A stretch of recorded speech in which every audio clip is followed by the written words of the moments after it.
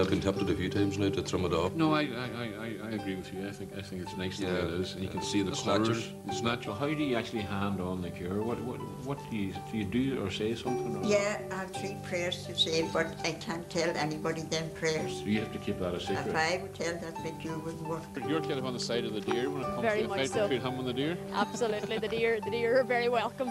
In fact, there was a joke at that time that Donegal turf put out the fires and Damp turf from Donegal. damp turf, yeah. This is the sorriest thing I've ever done in my entire life. It really is. If you were to arrive here out of the blue and ask a native the name of the place, the chances are they would not only tell you the name, they would tell you a story as well. It's an ancient and tragic tale concerning a young heroine who lost her life in the waters below me, but in doing so gave her name to the place thereafter. They tend to tell that story a lot here because otherwise the name might seem oddly inappropriate.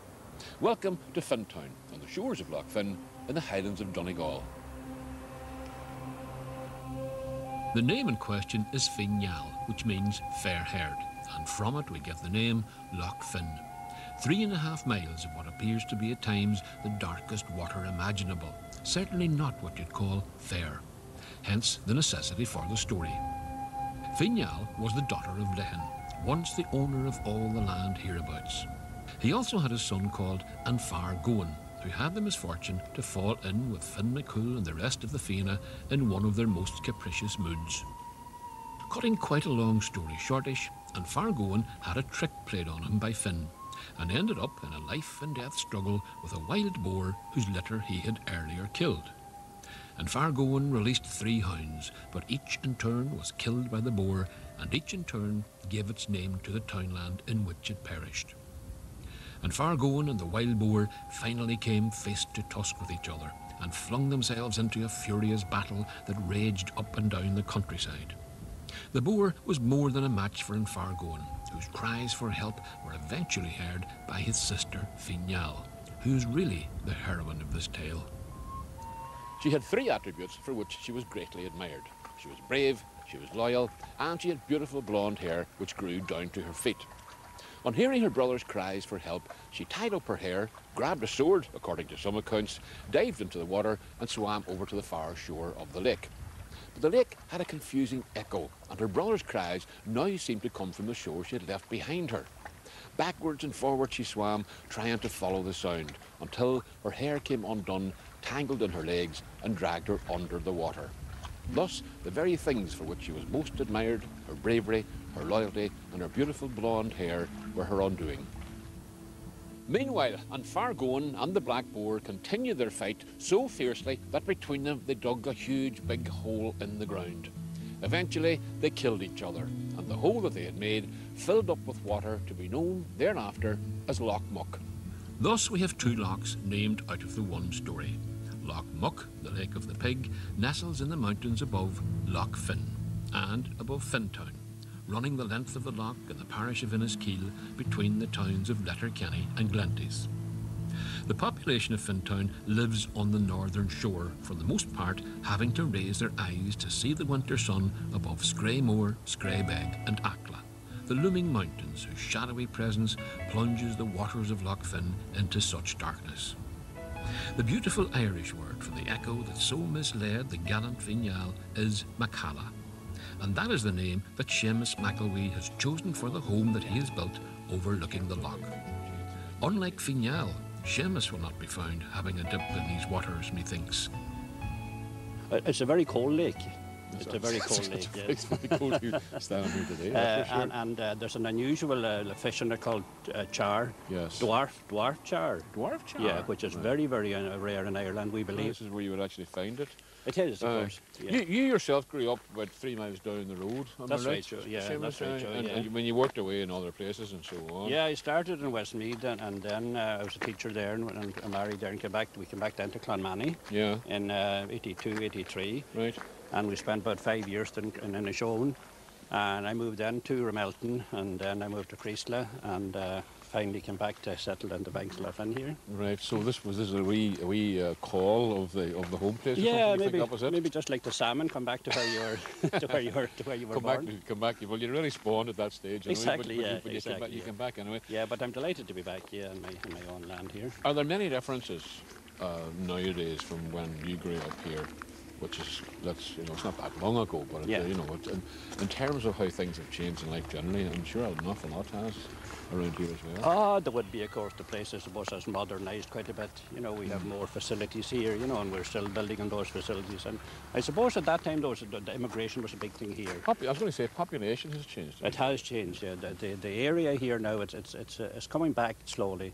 But there was terrible immigration here, in the 50s and 60s, and 70s. Whole families just packed up and away. Nothing to keep them here? Nothing to no jobs whatsoever. And even in the towns, I suppose, you had very few jobs. People here would depend on jobs, in the towns. We have a few bits and pieces here in this area, but not that much, Tourism, I suppose, to an extent, but back in those days, there was no such thing. There was no tourism, no. And even tourism here yet, we don't have the infrastructure really. We don't have the B&Bs or if you had a small hotel here, it would be a very big help to the area. We feel, yeah. But it is strange. It's such a beautiful area. Beautiful area. In terms of the number of people, though, I mean, are there fewer people living here now than when you were growing up? Oh, there would be. Yeah. Far fewer. There would be far fewer. Yeah. I'd say at the moment in this part, we're part of the Enniskeel parish here, and I'd say that in this part now, you're roughly maybe 500 people or so.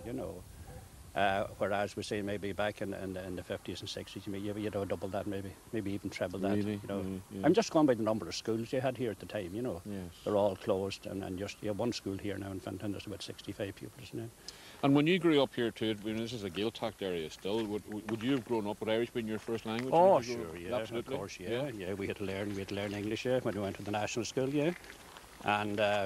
I went down to Colashane in Galway, which was all Irish secondary school. I see. Then went to Pat's, which was all Irish. So my English wouldn't be great. Your English isn't bad now, I have to say. But would you still most naturally speak in Irish if you were among your own people? And it depends who I'm talking to. At times, Joe. So you adjust your language according to who you're speaking to and what your expectations are. Exactly. Yeah. Seamus would spend a good deal of his time talking in his native tongue and thinking, because he spends a good deal of his time meeting and talking with his neighbours. But not just talking. Out of necessity, I suppose, they're great believers in self-help in Fintown, and the fruits of their labours are here to be seen. The most visible, most popular and successful man-made addition to the local Fintown attractions is An Wach Goo, the black pig. Yes, it's that black pig again. The one that's been digging up dikes all over Ulster and appearing in the mysterious prophecies of Columkill. When the black pig, he's reported to have said, runs through the mountains of Donegal again, peace will return to the land. When the original railway opened here in 1895, people likened the engine to a black pig and declared another prophecy fulfilled. It was fitting then that when local people, as a tourism project, re-established 3 miles of the railway along Lough Finn, which they did exactly 100 years later, they named it An Wach Goo, the black pig. My fellow passengers, Oliver McDevitt on the right here and Joe Brennan in the middle, know exactly what a struggle such a labour of love can often be. This track here closed in the 1940s, 47, 48, right. And it was dismantled in the early 50s. They're just taken away altogether? Taken away altogether, right. And the land reverted back to the landowners. Right. So therefore, when we went to decided to reopen, we had to negotiate with the landowners. They did permission to run the track again. So when you come back at that stage, Joe, what was here? I mean, was the track all gone at that stage? The track was all gone, as in the rail and the sleepers and even the embankment in places, or the gravel formation. Could you still see where the track You could absolutely see where the embankment was. It was still, the formation was still there. The rise of the embankment was still very, very visible. But of course, the embankment was totally and absolutely overgrown with bramble and rushes and whin bushes and heather. And well, nature took over. Nature took it over. The rebuilding of the line was done by hand. In fact, when we proposed the idea, first of all, the notion of doing it, because we had no money as a community group, so we thought we'd employ a community development scheme, a FAST scheme, take men and local farmers in part-time off the dole and away from the farming work, to give them a wee income for 20 hours a week or a week on, week off. Yeah. And we put them at cleaning the overgrowth off the line, and 6 men.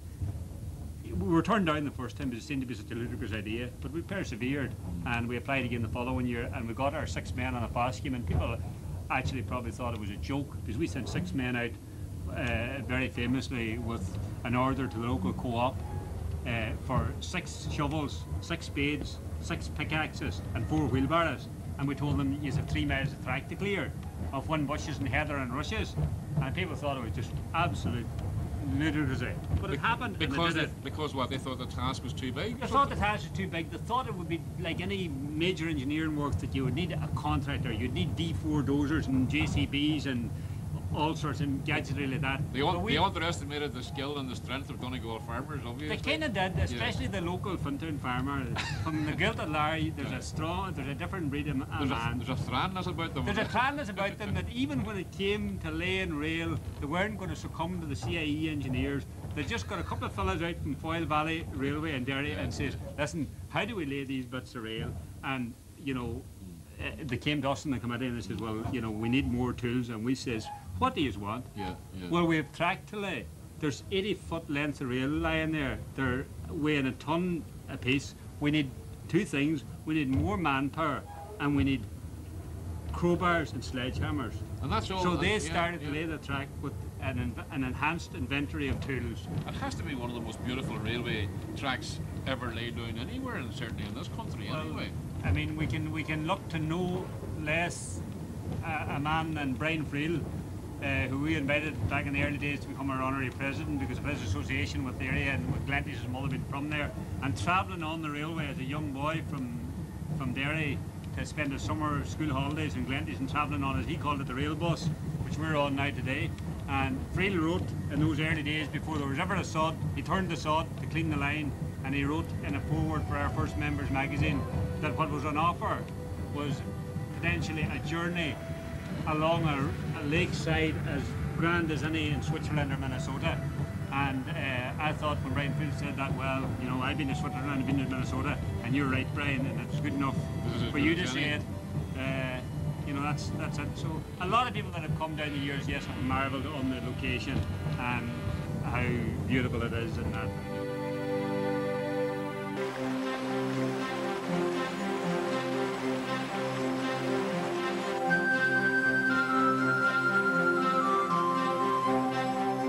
My next morning in Fintown dawned deep and crisp and uneven.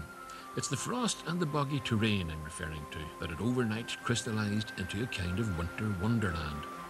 I had arranged to meet Thomas Gilday, who promised a tough enough trek over mountainy bogland and streams to get to our destination. In the event, the icy glaze on the sphagnum and on the rushes actually gave us a bit of support, even putting here and there a bit of a spring in our step. Well, almost. Among other skills and aptitudes, Thomas lists a short but effective stint as an independent TD for the area.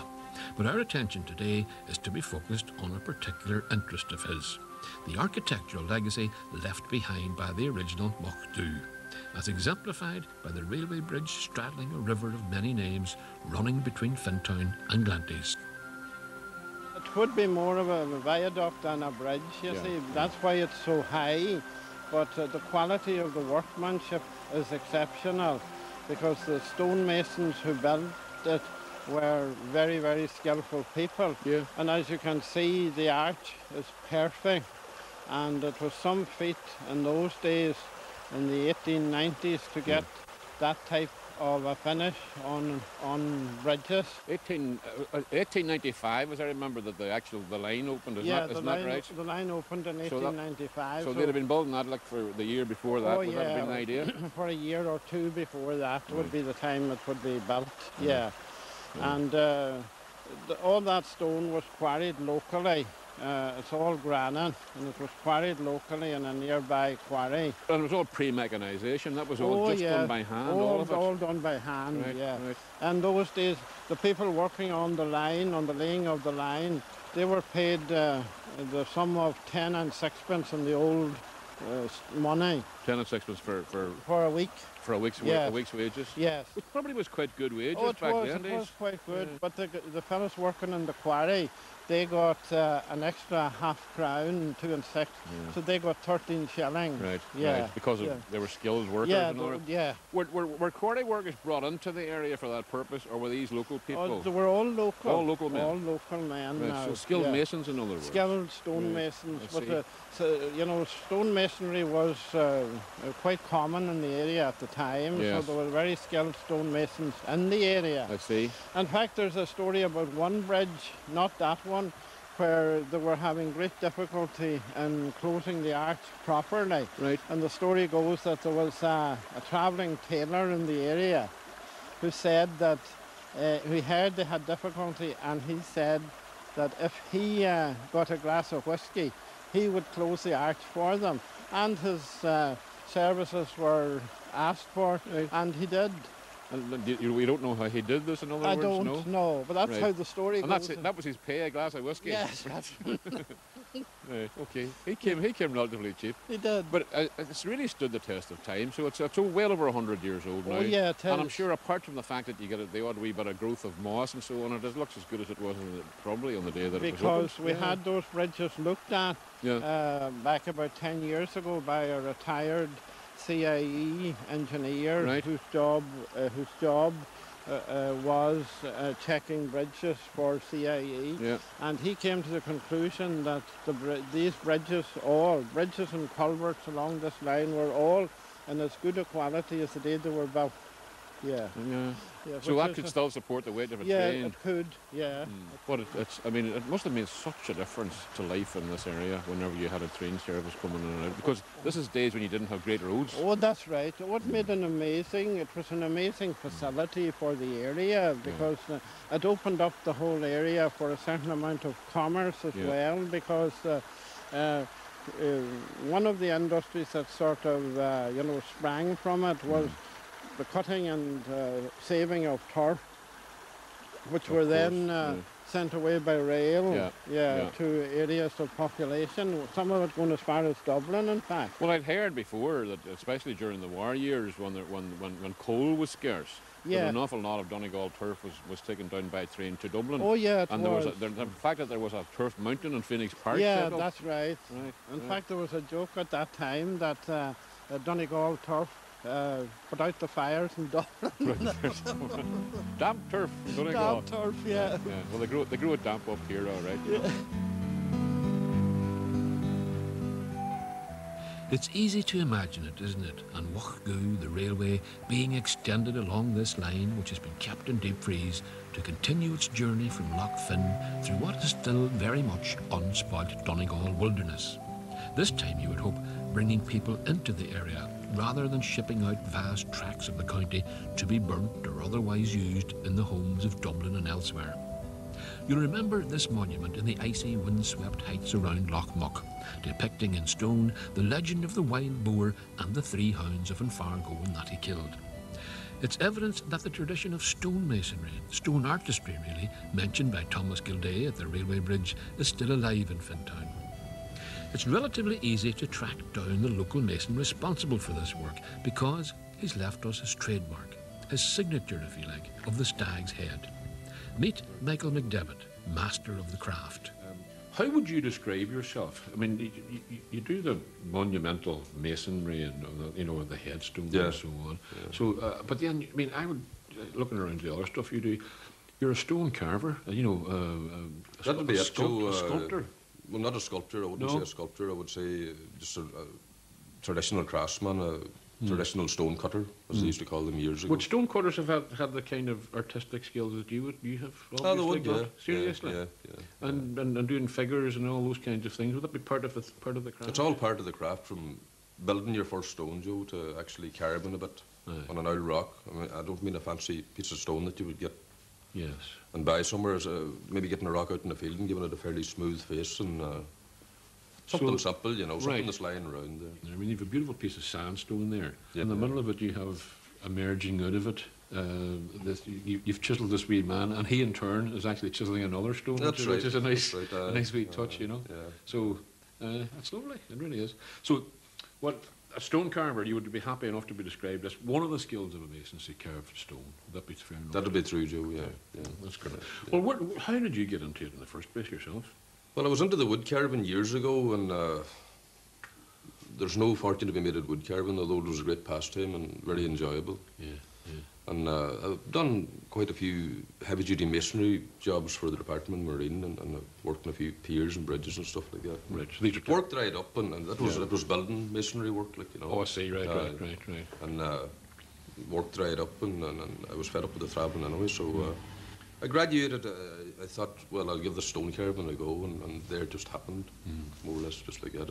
It's the same as the timber carving. The chisels is a bit different, but it's the same technique you use. So you kind of taught yourself more than anything else, did you, really? Self-taught, Joe, yeah.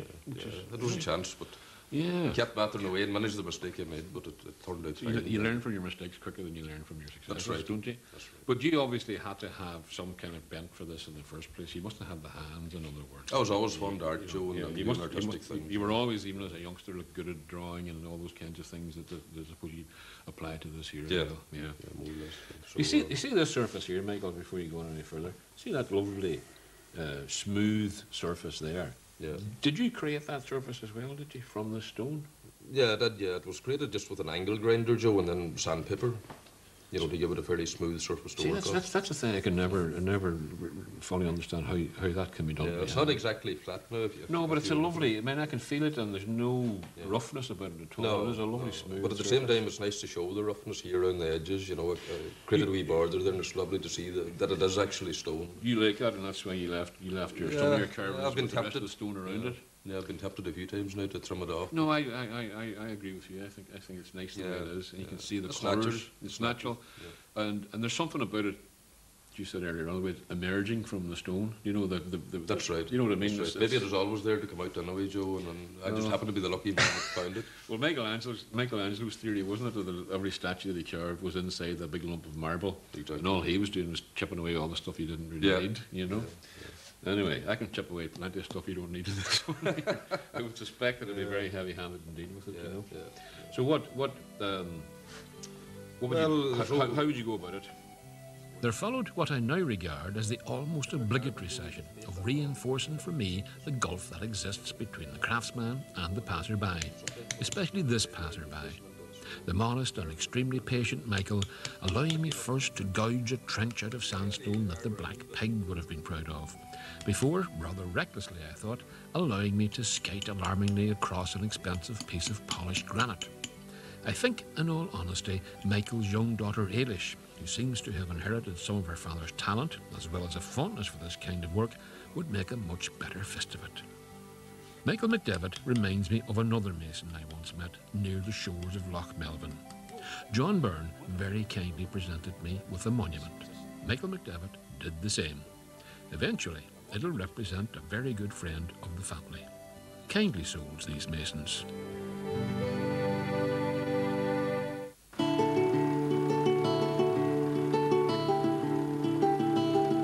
Lesser Spotted Ulster, proudly sponsored by Glens of Antrim Potatoes. Lesser Spotted Ulster, proudly sponsored by Glens of Antrim Potatoes.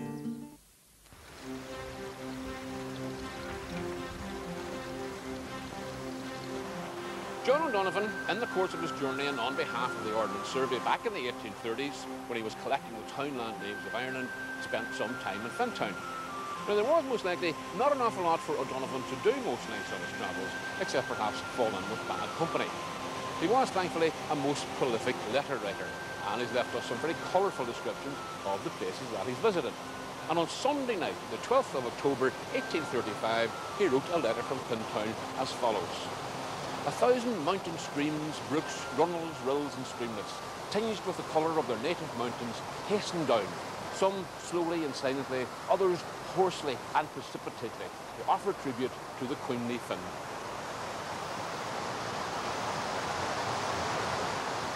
The queenly Finn, which shines black from the point where she escapes from her parent loch, to that point where, mingling with her sister Mourne, she loses her name and her waters in Loch Foyle. In truth, not a lot has changed here since 1835. It is a never-ending source of wonder to me to think of these streams and rivers tumbling unceasingly down these mountains, not only for hundreds, but for thousands of years. O'Donovan undoubtedly stood on this very spot on this riverbank. In his day, of course, there would have been no tarmac roads, no railway. A beaten track would most likely be the best he could hope for throughout most of his travels. It wouldn't be very wise either to wander too far off that beaten track, certainly not at this time of year, when you'd be unlikely to survive an overnight lost in the mountains. Back in the 1830s, I suspect, lost travellers were left to their own devices, so travellers in general had to be more careful. I'm not saying we can abandon all common sense these days, but if you do have the misfortune to fall down something or get lost in your stylish but utterly inadequate clothing, then help is at hand in the form of the Donegal Mountain Rescue Team. It's bitterly cold, we have a tough trek to our destination, and even though I'm wearing layers of thermal stuff, I'm shivering with the thought that Brendan and Joe and the rest of the team are threatening to tie a rope around me and throw me off a cliff backwards. I'm playing along with them in the hope that a proper rescue team will come along and rescue me before that happens. If you get up there and the clouds come down and the mist comes down, it could be disorientating, I would imagine. Absolutely. In the mist, you might not know whether you're going downhill or coming uphill. People don't believe that. That is true. This terrain is so much the same. If you only see 5 metres ahead of you, you could actually be going up an incline and you would not know it. Well, in the climb, in a very short distance we had to climb up here, we climbed down as much as we climbed up in a sense because you're going down and up constantly. So in a mist that could be very disorienting. You actually wouldn't know up from down, in other words. You wouldn't. And sometimes as well, if you sit down for a wee break or something and you get up, you can lose your sense of direction sometimes. Sure, that happens to me at home, for goodness sake. So you could be up here and you don't know where you are, and it's only really when you don't come back at a certain time that people realise, it's generally after dark when families or whatever, it's not back yet. Well, where do you start? What's your first thing? We're always preaching the tale. If you're going out for a walk, tell someone where you're going. Right. And stick to that route. Yeah. And when that doesn't happen, then we do have a bit of a problem. Like if we know went to the Blue Stacks for a walk. Right. The Blue Stacks is a big place. Big place, exactly. If we can find your car, that's a good start point, because a hiker, there's 12 different types of categories of missing people. And how do you mean? It's compiled by statistics over the years. Like we have hikers, hunters, Alzheimer's patients, and all those they behave differently.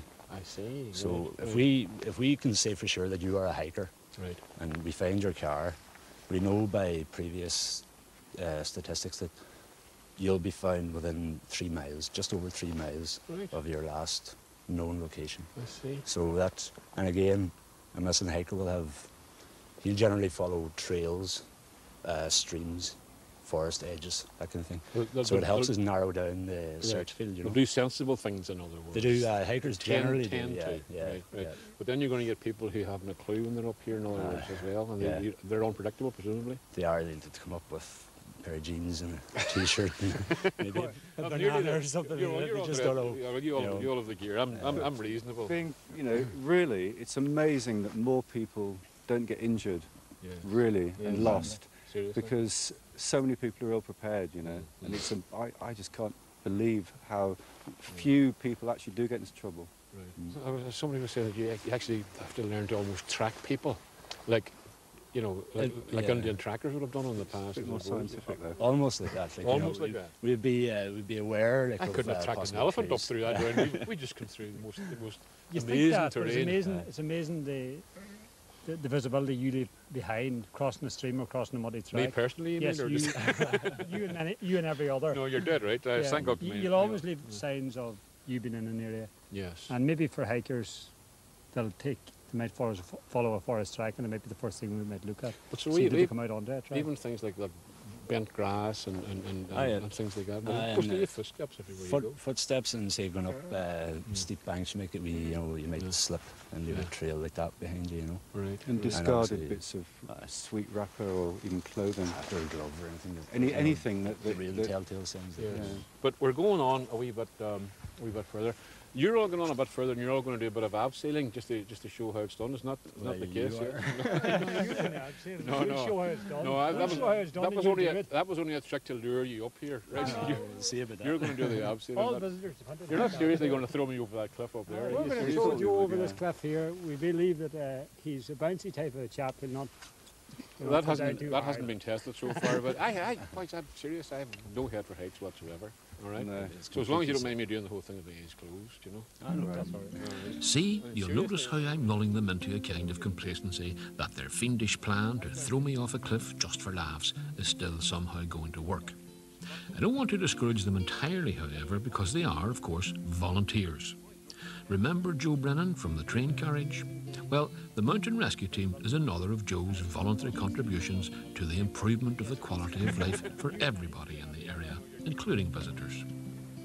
Whilst we're still making our breathless way further uphill, there's time to visit yet another example of the self-help principle that operates strongly within the Fintown community. Joe's wife, Una Brennan, is showing me how this particular patch of land, a cleared forest area, will be transformed for the use of native and visitor alike by the plantation of broadleaf trees. The hallucinogenic colours on the gate are courtesy of culture. All the forestry gates have been painted bright colours so that you can actually see them. You know, it saves people from reversing into them or anything like that. I just thought somebody was in a good mood or something like that. No, unfortunately not, but they did actually have all the gates painted like that, and it just sort of brightens up. People's actually aware that they're there. And, you know, well, that creates a kind of a nice festive atmosphere as well. Absolutely, and it also, I suppose, you know, denotes their territory and stuff like that. People would, you know, recognise that they know the culture and paint the gates that colour. So they're doing that with all their gates? They're doing that with all of their gates at the moment, yeah. A lot of the metal ones, now the timber ones wouldn't, they wouldn't be painted in those colours. Very good. Well, it's better than dull grey, is it? Put it that way. Okay. So, close the gates after, of course, that's the other thing to remember.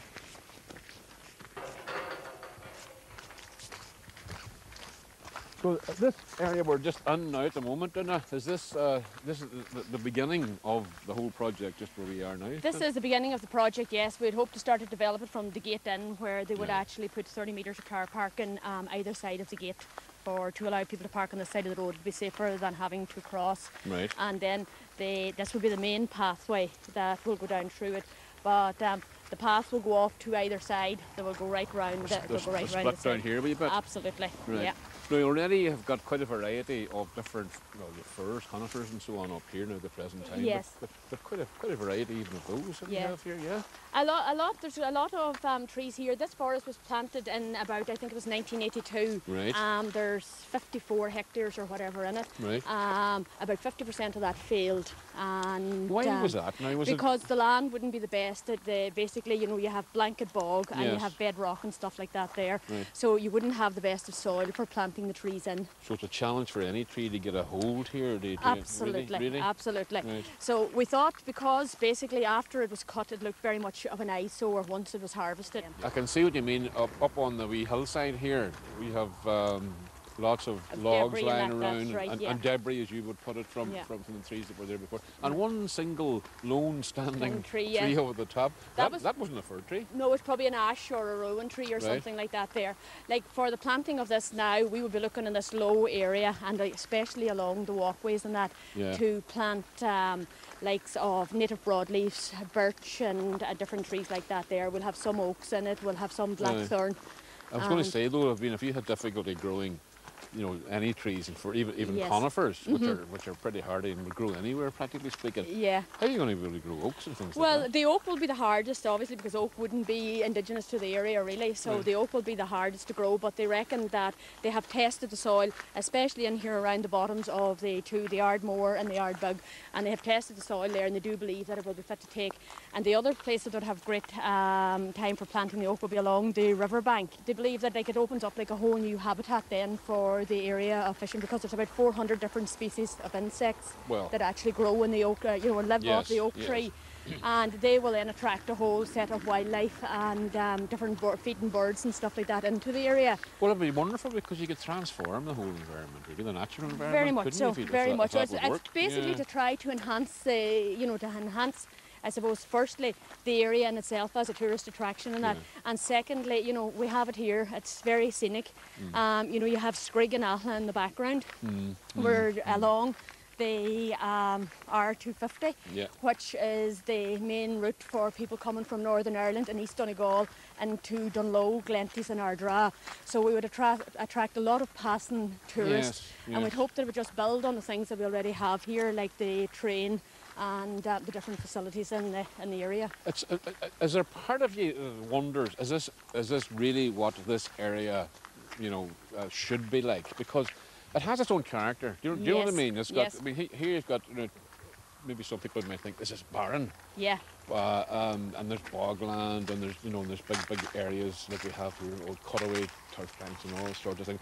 But you know, that's kind of Donegal at the same time. It's Donegal Highlands, isn't it? It is, yeah. You know? And it still will remain very much that. Like, you know, no matter what work you do, you're not going to take the rushes out of it. You're not going to take away the heather and that we have here, or the whin trees that are there behind us. You know, those kind of things are going to remain, and it will be very natural. So you're adding to it. You're not taking something away. No, it's to really enhance it more than anything else, and to make it that, you know, that it'll be of some use to the people of the area.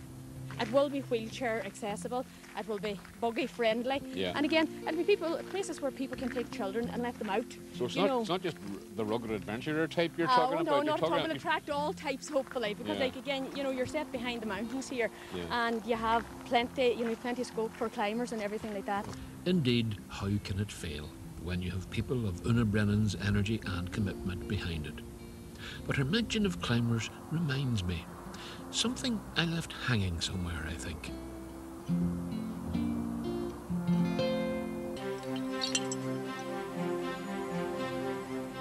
They're called hedgehogs. Hedgehogs? I can see why you've got the wee spines sticking out of them. Exactly. Okay.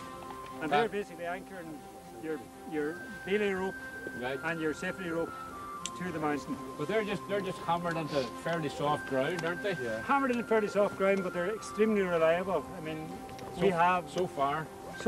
Well, we've used one of these in ground similar to this to get a Land Rover out of a ditch. Just one of them? One of them, with a winch on the front of the Land Rover. Right. And just one of them took the whole way to the Land Rover out of the ditch. This wasn't a wee dinky Land Rover? No. It was the one. So we reckon that 4 should hold you. Keep you up, you know. The trouble is getting me over the edge. That's the problem, but it'll take a Land Rover to get me over the edge. No. You know what I mean? Well, no, persuasion is what's necessary there, no brute force. This cliff that you're on at the present time would be a pretty well-known practice cliff for this kind of a thing, would it? We just found it the other day. So you haven't actually used this cliff before? We were out yesterday on it. So. No, I don't know. Right, okay. They had obviously totally deluded themselves that I was still going to go through with it. But the phrase, no head for heights, doesn't even begin to cover it. I have no toes for heights, no ankles, arms, neck, no body for heights. It would be exaggerating to say that my whole life was flashing in front of me, but it's fair to say that the few days I'd spent in Fintown were coming into sharp and rather nostalgic focus. I was thinking of time spent in the warm and soothing presence of Nora McGill. Nora is said to have the cure for ringworm, passed down through her family. Thankfully, I've not had it, so I don't need to seek treatment. But I can testify to the fact that Nora certainly has the cure for the cold. Nora, tell me about was your father had this cure before you had it? Was it? Yeah, family? He got the cure from a man at her own name, Maguire. He then got hand the cure down to 3 people. So he cured on then till he was getting old, and he gave me the cure and my brother Jimmy and Pack. I see. So he handed it on to 3 other people. Yes. Is that the idea? Yes.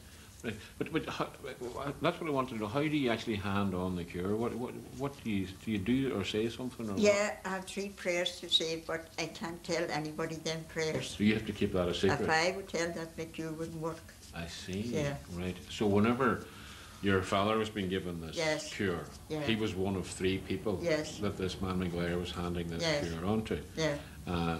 And he had to say these prayers, but nobody knew it. Nobody knew it. Only the ones was going to do the cure. I see. And he cured on then till he was getting old, and when he was getting old then we started doing the cure then. When he died, we started doing the cure then. Well, you waited until he until he passed away before you started doing that? We did. Right. Was that the agreement, or was that simply... Oh, no, it was he carried on. We didn't bother. No. And did you have the name for it as well in the area? I mean, did your family have that name for this cure? People knew that the cure was in this family? Aye, they did surely, and they get a lot of people. Right. I do. And where did they come from? All over? They come from Glenswilly and Glendone and Churchill and some from Letterkenny and all time. And I had a woman there early in the year from Glenveigh. She had a wee girl with her, and I never seen her since. Is that right? Right. Some of them comes maybe a couple of times, maybe 2 times, 3 times, and other people just the 2 for the first 2. I see. Yeah. Is it the case that it might work the first time, and therefore they don't need to come back the second or third time? Yeah, when it works right, they don't have to come back. Right. But if it doesn't work, but they have to keep up with the rules, and you tell them they can't take minerals or oranges or apples or...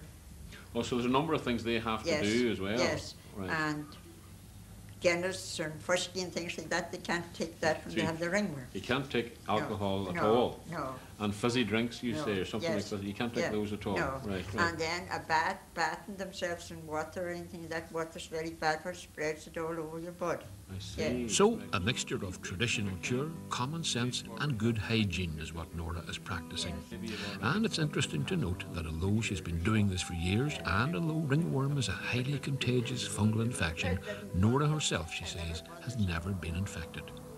Meanwhile, there's no cure for fear of heights, and I was still in need of being rescued from the rescue team. Do you want someone else to have another go, or do you want to go now? Or? No, I think I think we should do this in stages, right? I think today we do the helmet, right? So, you know.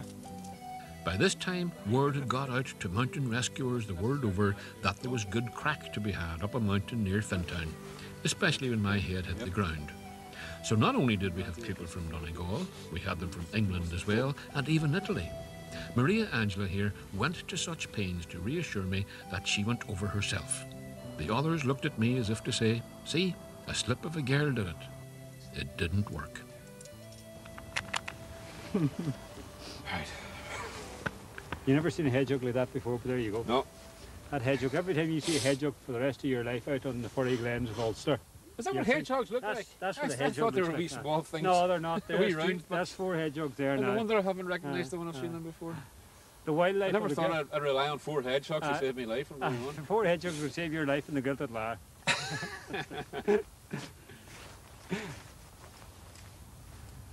I went away on a safari trip to Namibia 2 years ago, and we were sitting on the bus in Lifford going to the airport, and the first bit of wildlife the young fella saw was a hedgehog crossing the... Get away? That's the truth. I'm standing here today looking at these 4 hedgehogs.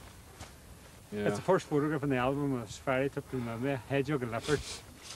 This is all small talk to keep my mind off what I have to do. Isn't that the case, isn't it? Yes. It's We're not good at the past graveyards. We're not good at the small talk around here. No, you know, not too bad. A couple of days. Is that harness comfortable? It's yeah. Well, I mean, can't feel the blood going under my legs any longer, but no, it's fine. It's fairly snug. Fairly snug. No, I'm talking about hedgehogs and any rubbish at all, just to keep my mind off having to think about that. I'll give you a little tip. When you're starting off, just focus on your feet, rather than looking around, because you know, if you're just walking on the ground, well, it's the same really, because you're not going to go anywhere else. You're not going to fall. So if you're just focusing on what your feet are doing and not thinking about what's beneath you, you know. Look what's just come up the hill.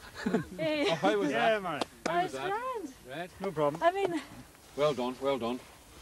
I mean, it's not natural, because it's not naturally just being suspended on a cliff. It's actually very enjoyable. It is a bit scary. Don't look down. Well, the last advice I got was look at my feet only. Yeah, don't just look at your anything. feet. And then in the very last part, you just basically let it go. Yeah. It's perfectly safe. It's a good crack. It's quite enjoyable. You obviously don't know what that means. But hang on a minute until we get the safety net.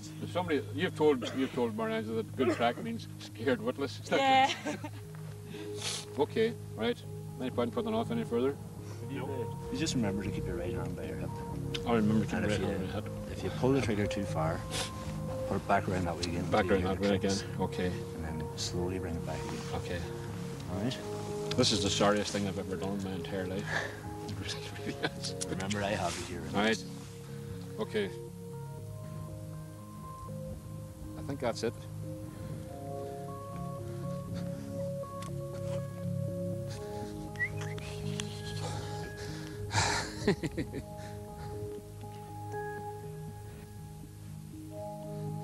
It's a bit jerky. Is that okay?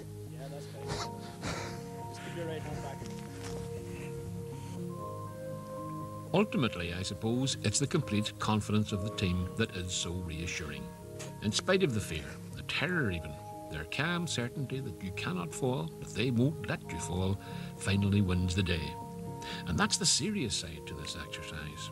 Someday soon, that calm certainty that they've practiced here will be the difference between somebody dying and somebody staying alive. Too far out. Oh.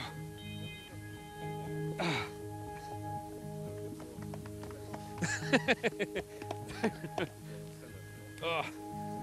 I suppose the most terrifying part of it is that very first...